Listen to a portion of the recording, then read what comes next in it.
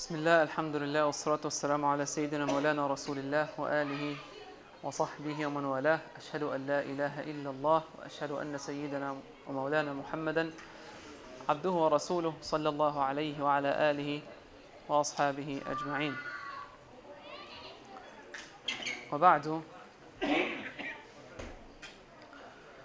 MashaAllah, it's always beautiful to see the masjid full and see the kids in the masjid. I would like to thank all the brothers who are organizing the youth activities here.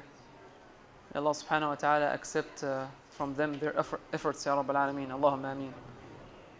It's just very beautiful when you come to the masjid and see the masjid is full of kids, mashallah, and their families with them. So what are we going to do tonight is, inshallah ta'ala, I'm going to talk to you about this.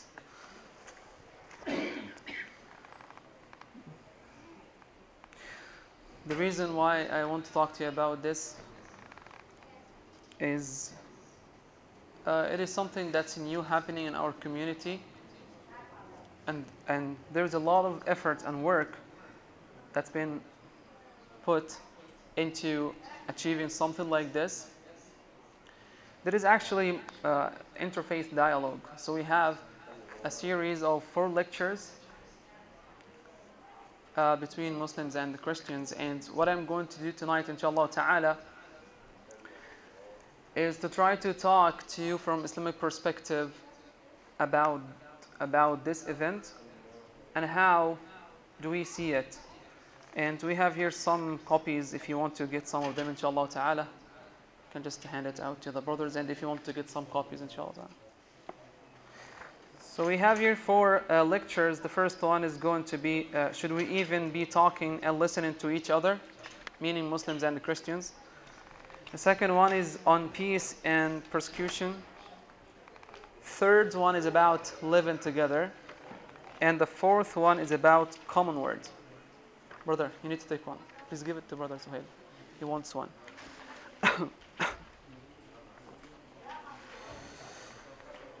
So before we talk, some people might assume that I was requested to speak about this topic. No, of course, I'm not requested to speak about it. It's just something that I wanted to discuss with you because I know we have different views. People come from different countries, and in some countries, I'm not going to mention any countries, any names.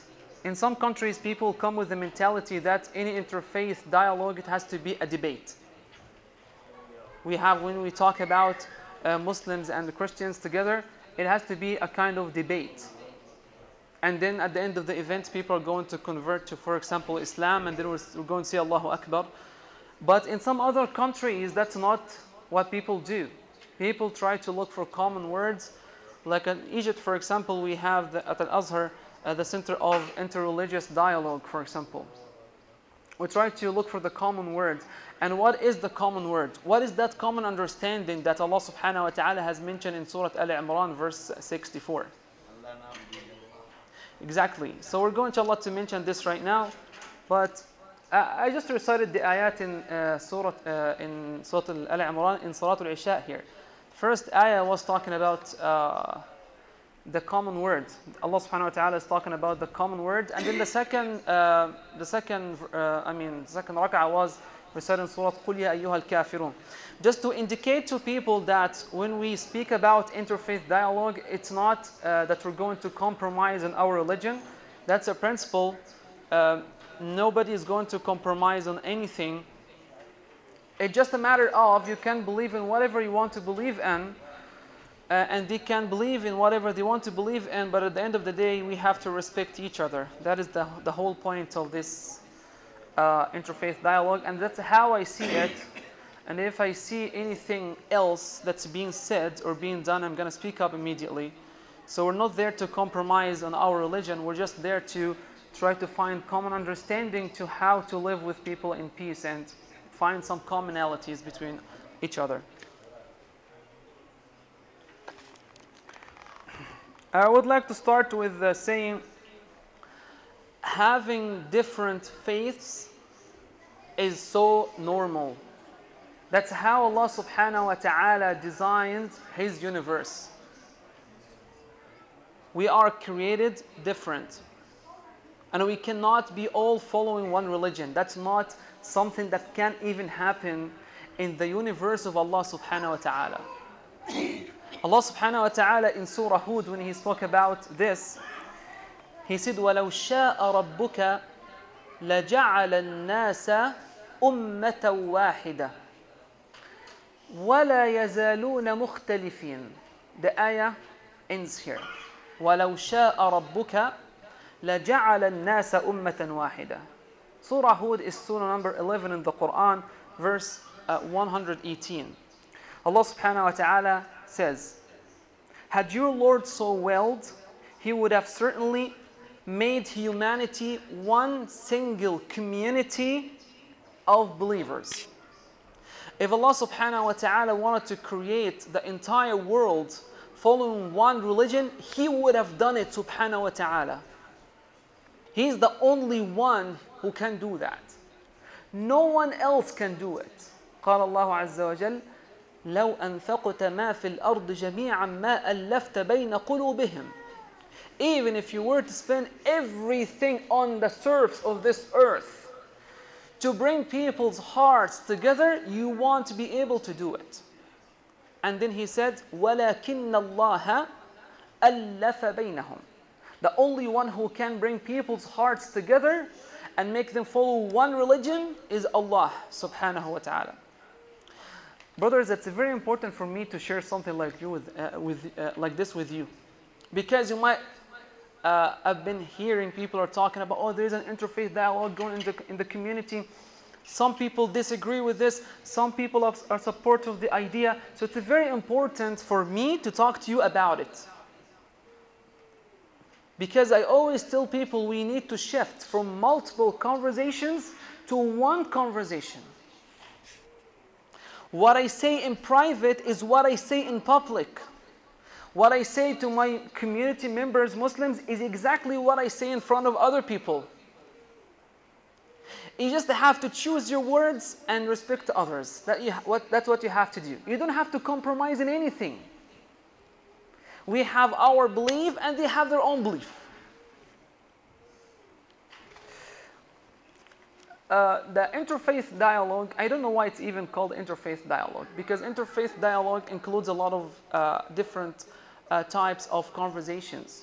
But anyways, that's how that's the title that they have chosen for it. It has two kinds. Like our conversation or our dialogue with other than Muslims is of two kinds. The first kind, when we speak about al-umur al-dunyawiyya al-bahta, when we speak about worldly matters only. We don't speak about anything religious. We don't speak about anything theological. We only speak about worldly affairs. Trying to find how to live together in peace, how to be good to your neighbors, how to speak to people, how to do community service together. It's all about worldly affairs. There is nothing about religion. That is one type. The second type is when we speak about religious matters. We have to differentiate between them. By the way, the first type of conversation, every one of us here in this room, in this masjid right now, he already does it. Because we live in this country, we live with non-Muslims, and we interact with them, we dialogue with them, we have conversations with them every single day. Even myself in the masjid, they come a lot to visit our masajid, and to observe our prayers, and to ask questions, and we have our open houses. And it's happening all over North America, even in the masjid. I don't work with them outside, but they come to me in the masjid. So we already do it. We already live with people in peace. We already try to find harmony. We already try to find commonalities to do community service together. The second type is when we speak about religious matters. And of course, in this regard, we have some stuff that we agree on, and we have some other things that we disagree on. So when it comes to religious dialogue with other than Muslims, it's of two kinds. The first one is ad-da'wa wal-musharaka. is when we invite people and do da'wah to them and try to collaborate and work with them. While we are speaking about religious aspects. Like for example, you know we have here the religion, it's called World Religion Day. World Religion Day. It happens every year in Regina over here. And by the way, it happens all over the world, the World Religion Day. And what happens is, we go from different religions, different faiths, and they have a representative from every faith.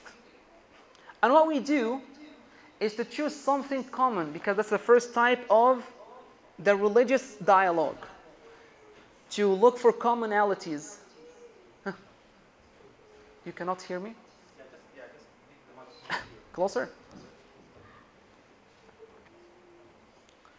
So what we do over there is we try to talk, for example, about, we're going to choose a theme for this year.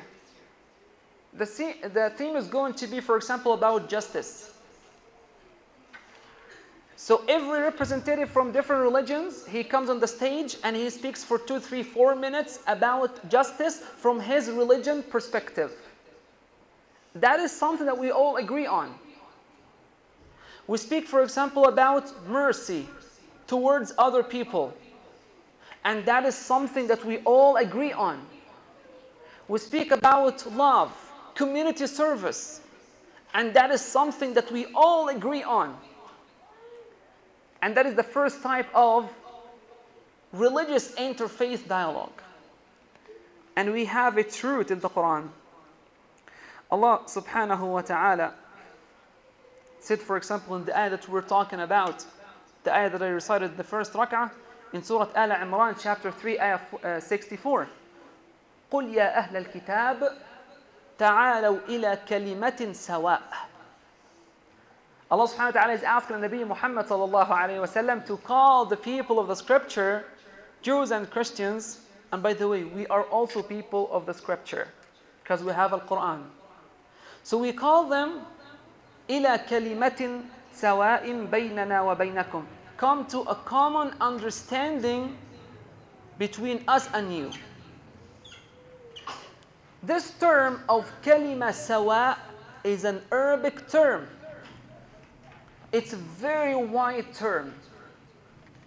Allah subhanahu wa ta'ala in this ayah, He mentioned one of its dimensions. The one that you're talking about. One of its dimensions, but it has some other dimensions. قال الله ألا نعبد إلا الله ولا نشرك به شيئا. A common understanding between us and you, that you shall worship no one. We shall worship no one except one God. That we shall take no partners with Him, and none of us shall take others as lords instead of Allah subhanahu wa ta'ala. So that's the first type of religious interfaith dialogue. What I'm doing here is I am representing my religion. I'm inviting them to my religion. And at the same time, I said the word common understanding. I'm trying to find something common, like the other example that I just said. Like talking about mercy, that's also a common word. Talking about justice, that's also a common word. Talking about patience, community service, that's also a common word. So the word the kalima sawa is an Arabic term. It's so wide. Allah mentioned here one of its dimensions, but it also has some other dimensions by default. We have this in our religions. We don't even have to talk about that. So kalimatin sawa. And Allah subhanahu wa ta'ala also mentioned in Surah Fussilat. Surah Fussilat is number 41 in ayah 33. قَالَ وَمَنْ أَحْسَنُ قَوْلًا. That's how you open a dialogue with non-Muslims and you speak about religious matters. How? وَمَنْ أَحْسَنُ قَوْلًا مِمَّنْ دَعَى إِلَى اللَّهِ وَعَمِلَ صَالِحًا وَقَالَ إِنَّنِي مِنَ الْمُسْلِمِينَ. Who is better in his speech than someone who invites for the sake of his Lord, and he does righteous deeds, and he announces and says that I am among the Muslims, those who submit to Allah subhanahu wa ta'ala, because Al-Muslim is the one who submits to Allah subhanahu wa ta'ala. That's how we open a conversation with other than Muslims and we still speak about religious matters. By finding a common ground. So now, again, two types of conversations. Dunyawi, worldly affairs. Number two is dini, religious matters. When it comes to religious matters, it's of two kinds. To find something that we all agree on, the common understanding. The second type of it is to speak about our differences. And that's what some people really love. You know why they love it? Because they came from that background, which is okay. That's also in our religion. They came from a background that they like to debate. That's good. Debate is not something bad. But it has to be in the proper way. And you have to be educated enough, qualified enough before you start speaking about differences between your faith and the others. Allah subhanahu wa ta'ala talked about al-mujadala in the Quran. ادع إلى سبيل ربك بالحكمة والموعظة الحسنة وجادلهم بالتي هي أحسن. Invite all to the way of your Lord with wisdom and beautiful preaching and debate. Allah subhanahu wa ta'ala talked about debate here. The second type of religious interfaith dialogue is debate. وَجَادِلْهُمْ, and debate and engage with them in the best manner. So if you're going to debate with other people, you have to do it in the best manner. قال الله وَلَا تَسُبُّوا الَّذِينَ يَدْعُونَ مِن دُونِ اللَّهِ فَيَسُبُّوا اللَّهَ عَدْوًا بِغَيْرِ عِلْمٍ. Do not start insulting them or criticizing their religion if it's not a debate. Otherwise, they will insult Allah subhanahu wa ta'ala back. But if it's a debate, it's a different setting. And what makes me actually unhappy sometimes is when I'm invited to an interfaith dialogue and they announce it's a conversation. And when we go there, you find out it's a debate. That is what I don't like. You need to tell me from the beginning what I'm gonna do, what I'm here to do. Am I here to fight? Am I here to debate? Or am I here just to share something with you and you try to find the common ground with me to work together? And sometimes they say it's a conversation, but it's a hidden debate. So you have to be aware of all these types of debates, the hidden debates. Allah subhanahu wa ta'ala says, وَلَا تُجَادِلُوا أَهْلَ الْكِتَابِ إِلَّا بِالَّتِي أَحْسَنُ وَلَا تُجَادِلُوا أَهْلَ الْكِتَابِ. Do not debate with the people of the scripture. And then he made an exception. Originally, we're not supposed to debate, because we're going to need to fight.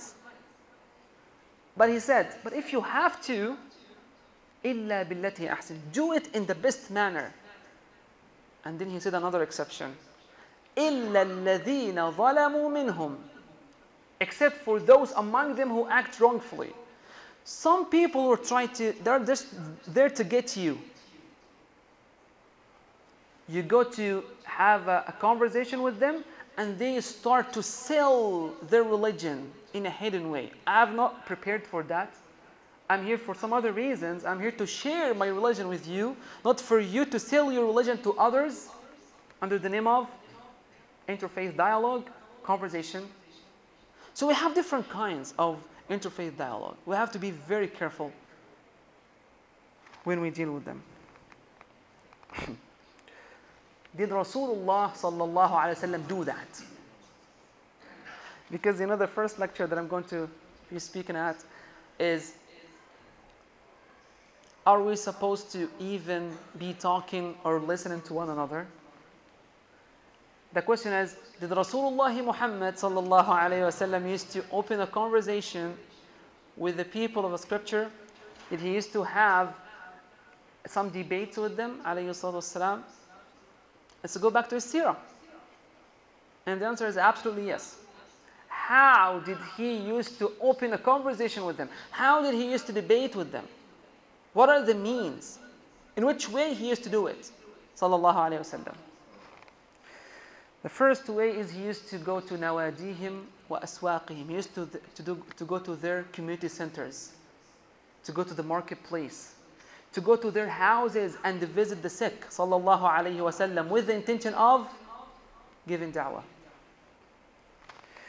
And he used, sallallahu alayhi wasallam, you know, if you go to any book of Sirah, you will find that section, كتب النبي ورسائله إلى الملوك والأمراء. You will find the letters and the books that Rasulullah sallallahu alayhi wasallam has sent to the different community leaders and the kings, sallallahu alayhi wasallam. In any book of Sirah, just to go back to any book of Sirah, Rasulullah, you know, nowadays they email us, we want to have an interfaith dialogue. In the past, Rasulullah used to mail them. And he used to have some translators, alayhi salatu wassalam, like Zayd ibn Thabit. He learned the language of the Jews in 2 weeks. He mastered that language in 2 weeks to be able to be the translator of Rasulullah sallallahu alayhi wasallam in that interfaith dialogue. What else did he used to do, sallallahu alayhi wasallam? He used to welcome them. Where did he used to receive the non-Muslims, sallallahu alayhi wasallam? Where do you think he used to receive them? When a delegation or a group of non-Muslims comes to him, alayhi wasallam, where do you think he hosted them? Where? Any answer? Huh? In the masjid. In the masjid of Rasulullah sallallahu alayhi wasallam. You know, when I came here first, and we received some requests from students at the university or people coming from some churches. Do you want to come observe our prayers and learn about Islam? Or when we have an open house, some people are just so mad for no reason. Why are you mad? I don't understand. If they come into the masjid and they put on hijab and they're not wearing their shoes, they have respect to the masjid, they sit in the back. Rasulullah did that, sallallahu alayhi wasallam. Nasara Najran, delegation of the Christians from the Roman Empire, they came to his masjid alayhi salatu wassalam. You know what? At some points they had to pray.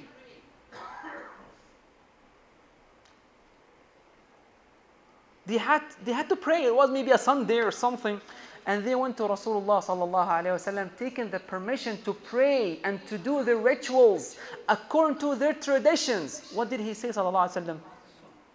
Okay, please just to go outside of the masjid, or you know what, there's a church here across the street, you can go do this over there. What did he do? He allowed them to do their prayers according to their tradition in the masjid of Rasulullah sallallahu alayhi wasallam. Go to the books of Sirah, you will find this. That's how he opens the conversation. Otherwise, they're not going to listen to the Quran. He used to go to the Kaaba when they worship the idols. They used to have idols around the Kaaba. Rasulullah goes there and recites the Quran. Some of the Sahaba used to go recite the Quran there and they get beaten up every single time and they still go. They don't care. They want them to listen to the Quran. So when you have a chance, you cannot go to their synagogues. You cannot go to their churches. You cannot go to their clubs. You cannot do that. You have a chance. Do you want to come to your masjid? You have a chance. Do you want to open a conversation with you? And I don't use that chance. I have to be the first one to accept, and the first one to participate, and the first one to speak, and the first one to prepare myself, and the first one to attend. That's what he did, sallallahu alayhi wasallam. And also he used to, at the same time, he used to debate with their scholars and their priests, and he used to read their books with the intention of debating with them, sallallahu alayhi wasallam. So we have different kinds of conversations. We have stuff we agree on, and we have stuff we disagree on. They are human beings. There's nothing to be scared of. We're not going to compromise in our religion. We just recited in Salat al-Isha, قُلْ يَا أَيُّهَا الْكَافِرُونَ لَا أَعْبُدُ مَا تَعْبُدُونَ. As I told you, we have two different types of mentalities.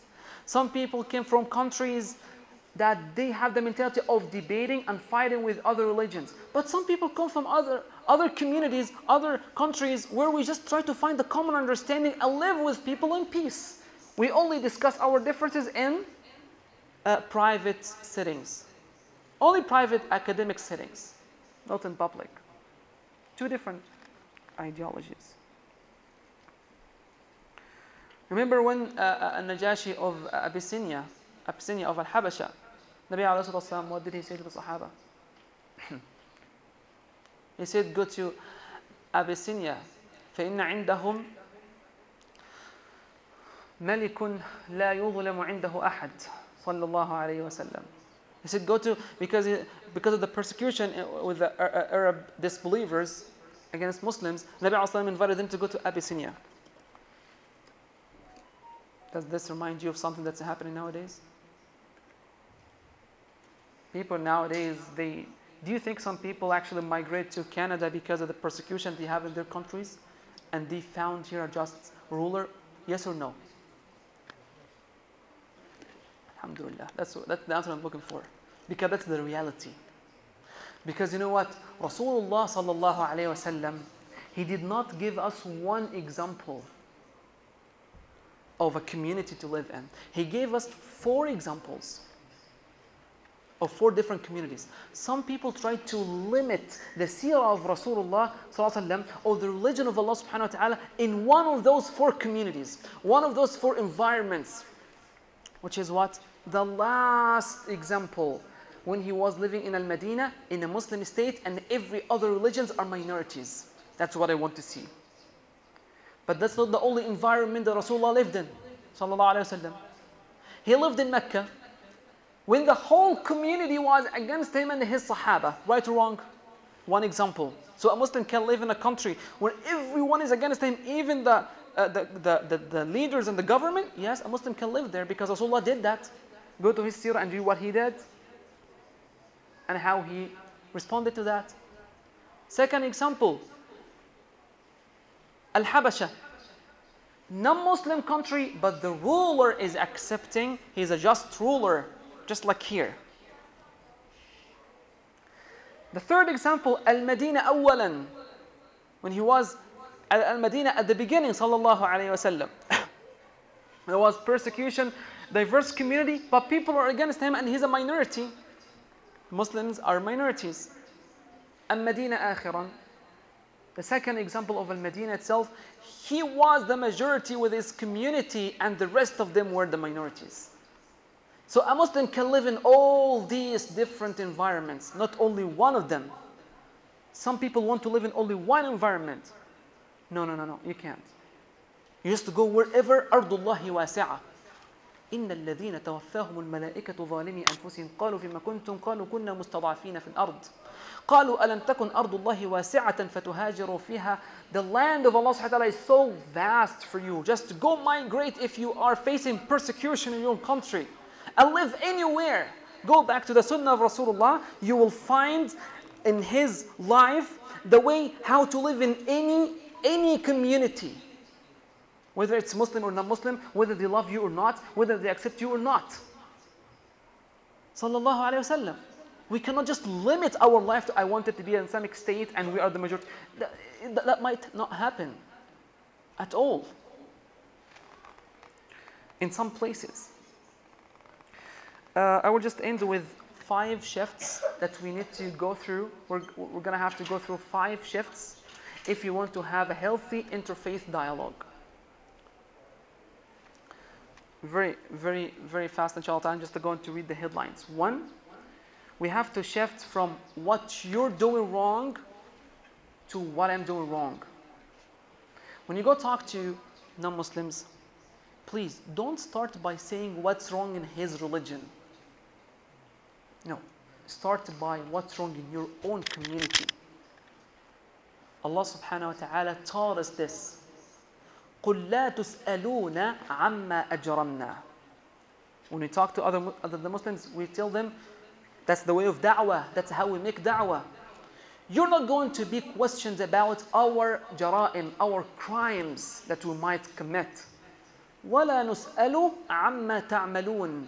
And we're not going to be questioned about what you do. So when he spoke about his own community, he said, we do crimes. And when he spoke about the other communities, he said just actions. He said actions. He did not say crimes. Does this mean they are good and we're bad? That's not what I'm trying to say. I'm trying to say we need to know what's wrong in our side. What are we lacking? Is it lack of knowledge? Is it lack of acceptance? Is it lack of good behavior? Is it lack of etiquettes, good manners, love? Lack of what? We have a lot of problems we need to fix in our community first before we speak to others. The second shift, we need to shift from debates to conversations. And that's what I prefer. I don't go to debates. I only go to conversations, dialogues. Number 3, we have to shift from multiple conversations to one conversation. Very important. As I just started by saying, you will never ever find me saying something in this member and go outside talking to non-Muslims and saying something else. Come attend. I'm invited to come attend. You will see me saying out there exactly what I tell you over here every single Jum'ah. You can have your own belief, but at the same time, we have to respect other people. From multiple conversations, you go and smile at their faces, and then once you go to your friends, oh, you're like kuffar, we're just going to get them one day. Oh, seriously? Allah doesn't like that. That's a khiyana. That's a betray. Allah does not like the betrayal. Subhanahu wa ta'ala. Next one, we have to shift from competition to collaboration. This works so well in Canada here. Maybe in some other environments, competition works better than collaboration. But in this environment we're living in, people are looking for collaborations, to work together in community service and just to have harmony and love among the different communities. So these are some of my thoughts on this event. We need to be open up to these things. We need to speak about them. جزاكم الله خيرا. أقول قولي هذا واستغفر الله العظيم لي ولكم فاستغفروه من كل ذنب إنه غفور رحيم. اللهم لك الحمد كما ينبغي لجلال وجهك ولعظيم سلطانك. اللهم صل على سيدنا محمد في الأولين، صل عليه في الآخرين وعلى آله وأصحابه أجمعين. اللهم اجعل جمعنا الكريم هذا مرحوما وتفرقنا من بعده معصوما ولا تجعل فينا ولا بيننا شقيا ولا محروما. اللهم علمنا ما جهلنا واغفر لنا وارحمنا وإلى غيرك لا تكلنا ومن شرور خلقك سلمنا. آمين آمين آمين. وصل اللهم على نبينا مولانا محمد وعلى آله وأصحابه أجمعين. سبحانك اللهم وبحمدك أشهد أن لا إله إلا أنت أستغفرك وأتوب إليك. السلام عليكم ورحمة الله وبركاته.